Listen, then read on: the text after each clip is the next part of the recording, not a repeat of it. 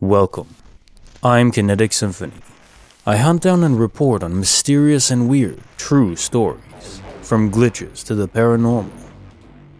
Case file number 467, written by Esbit11. Secrets of My Dad, Master Illusionist. So this happened a couple days ago. I was sitting in the kitchen, quietly drawing, when I heard the door in the garage open and close. I got up to see if my dad had gotten home, but when I checked, the door was still locked and showed no sign of ever being moved. I was, of course, confused at this, but I chalked it up to the fact that I was alone in a quiet house, so I'm bound to hear something sometimes. A few minutes later, however, I see my dad walk down the hallway. I got up to tell him he scared me with the whole locking the door back thing, and he wasn't in the hall anymore. Again, figuring he had just walked fast to the bathroom, I sat down to continue my drawing. Then, a little bit later, I hear him calling my name from the bathroom. As I got up to see what he wanted, the front door opened and my dad stepped through. When I told him what I saw and heard, we went back to the bathroom only to see that it was empty and again showed no sign of usage. Dad said this has happened to him before on multiple occasions throughout his years. This is the first time for me. Anyone had this happen to you, or is it just my dad and me? Case file number 468, written by Anonymous. Secrets of Houdini, the dog. This just happened 10 minutes ago. I first want to say this happened one other time about 2 months ago, and it left me in disbelief, and I kept trying to reason it, and eventually came to the conclusion that I must not have been paying attention and let my dog in. But this happened now, 100%, I'm sure of it. I've been up for a bit, having coffee and doing my morning routine. I've been up for over an hour or so. I'm not groggy or tired. 2 of my dogs come out to the living room and go to the door to be let outside for a pee. I let them out and go onto my deck and close the door behind me. One dog stays on the deck beside me and I watch my other dog go around the corner. He was gone for a few minutes, figured he was doing his business, so I just waited. After like 5 minutes, I called him and nothing happened. Call him a couple more times, still nothing. I go and look around the corner and he's not there, so I go look at the other side of the house, not there either. First thought was no freaking way, not again, because I had my eye on him the whole time until he went around the corner and I was waiting for him. So I'm thinking, what? No way he's inside. I sat there for a couple seconds trying to think about it and let it sink in. Because I 100% believe in this, and I've had weird things happen, but this is the first time I can say without any doubt this was real, if he was inside. I open the door and he's inside, laying on his bed. How did that just happen? I am a sane person with no mental problems, and can without a doubt say that this just happened. This is the second time something like this has happened in the last couple of months, and now I think it's the first time it actually did happen and wasn't my mind playing tricks on me. My front yard is fully fenced, which also wraps around the 2 sides of the house. There is only one door in and out. My mind is blown. Have a good day, everyone. Case notes, file number 468. You know how in video games, one trick to reduce load on memory and processing power is that out-of-view elements and events are not actually happening. They de-render themselves. I wonder if this happens for the universe too. Your dog turned the corner, no other conscious entities were around, and so your dog could phase through the house and plop back inside. If this does happen, it's clear it isn't always the case. Also clear that the ground itself stays material, since otherwise your pup would have plummeted towards the core, not an experience I'd wish for him. Bonus file, written by xxglossii. Secrets of Nature's Frankenstein Monsters. My sister and I were reminiscing on our favorite childhood memories when I decided to tell her about the creatures I used to think I saw behind our old house. She told me she saw the exact same things. Both of our stories lined up so perfectly that it actually freaked us out, and we had to stop talking about it. Several years ago, we were in northwestern Oregon. We've since moved states. We lived in St. Helens, in a house with a huge wooded area behind it. We always played and explored back there. When I was back there, sometimes I would see movement in the corner of my vision. Whenever I would look over to see what it was, I would see one of these things. I never really saw them at the same time.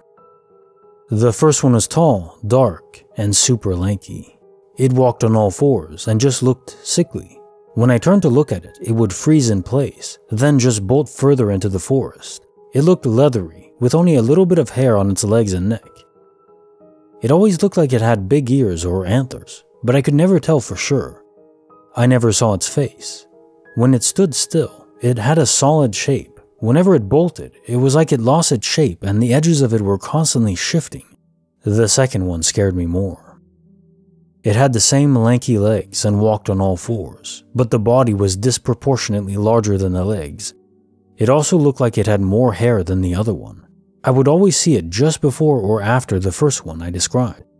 It also had the same weird ears or antlers, but it was always standing somewhere dark, unlike the first one, which always seemed to not mind light as long as there were lots of trees. I never saw it move. It would just stand there when I saw it, and disappear when I blinked or looked away. I also saw this one's face, and it had these huge, milky white eyes with no pupils. Sometimes I would catch it watching me from behind or between the trees. They both were about the size of a large horse or something. We could also hear branches snap whenever the smaller one bolted.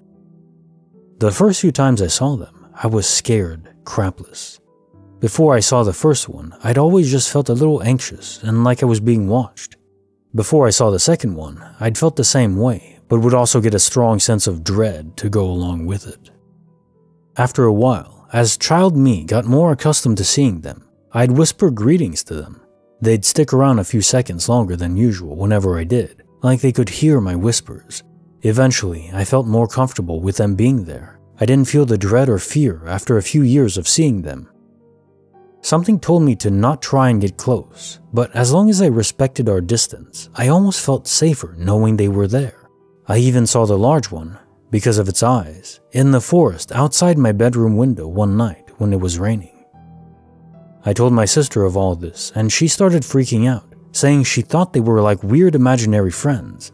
If I had to describe something that vaguely resembles them, I'd say like a cross between a deer, a bear, large one, or a sickly wolf, small one, and a man, like a Wendigo almost, but not quite the same. They never seemed evil either, they just scared me at first.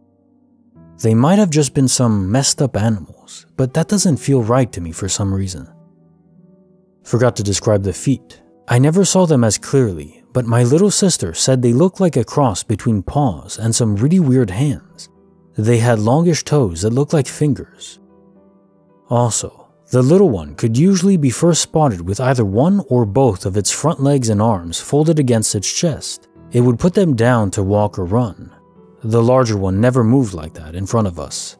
I always had this feeling in my gut that it didn't trust us enough to do so. Between my sister and I, we kind of agreed on the feelings they gave us, though there were some differences. She felt more of a connection to the small one, and I felt more of a connection to the big one. Simple explanation could be that I'm the oldest one and she's the youngest. Not sure what a spiritual explanation would be for that, if there even is one. At first, we were both terrified and would bolt whenever we saw them. I would get the sense of paranoia and later dread. I also felt very protective over the smallest one and respectful of the larger one. It felt like they knew where we were at all times, even if we couldn't see them. As time passed and we grew used to them, the fear and dread went away. It just became awe and silent respect. I also felt safer in the forest, as if we had something watching over us back there.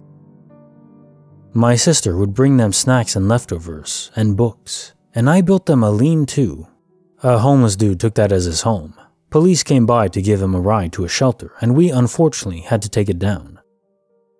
I also remember looking out of my bedroom window on the night while it was raining. Same night I mentioned originally. I'd been having nightmares and was listening to the rain. After my eyes adjusted to the dark, I spotted the big one. I almost missed it, but the eyes stood out like a sore thumb.